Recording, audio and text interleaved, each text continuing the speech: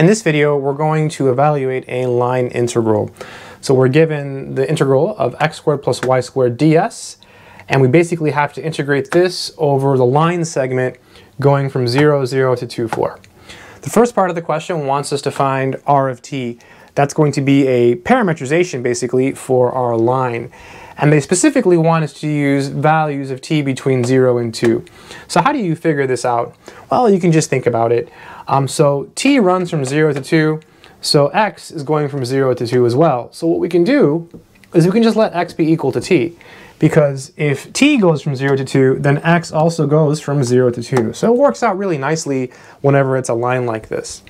And then what can we make y be? Well, we want y to go from 0 to 4. So what we can do is just use 2t. Because if t goes from 0 to 2, then y goes from 0 to 4, because 2 times 2 is 4. Works out really nice. So I'm going to go ahead and write the answer down here. This will be t I hat plus 2t j hat. You can use component form as well. I decided to use the notation with the I and j. Okay, so now we just have to figure this out.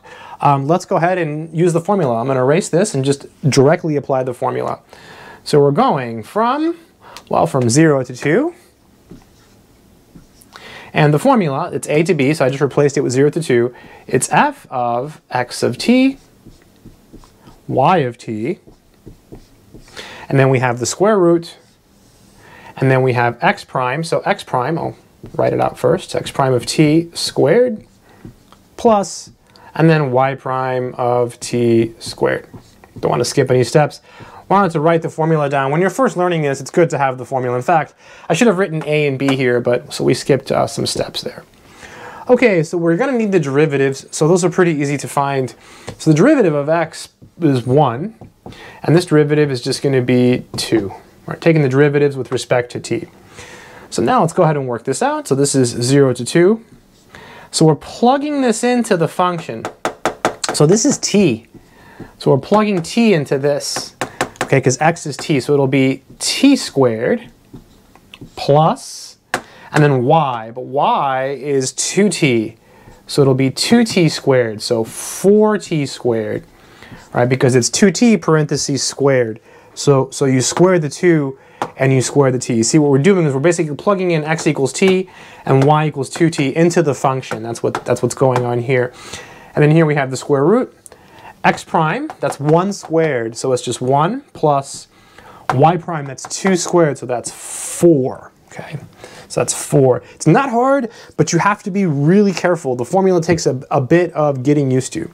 And then we still have the dt. It's worth learning how to do this because this comes up in other areas of math, so it's good to know how to compute a line integral. T squared plus 4t squared is 5t squared. This will be 0 to 2. Then we have 5t squared, and then we have the square root of 5 dt. Good stuff, we're almost there.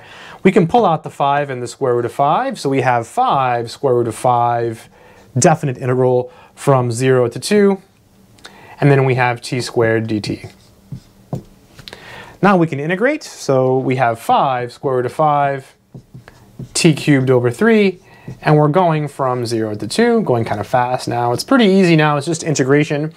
Plug in the 2, you get 8. So you have 5 square root of 5, 8 over 3, minus 0, because when you plug in 0, everything goes away. So you plug in the 2, you get 2 cubed, which is 8. And then so now you just multiply. 8 times 5 is 40, square root of 5 over 3. And that would be the value of the line integral. So what could this represent in the real world? If this was a density function and this was a wire, so this wire would go from 0, 0 to 2, 4, then this line integral would give you the mass of the wire. That would be one example of an application of this type of problem. So line integrals are extremely important in mathematics.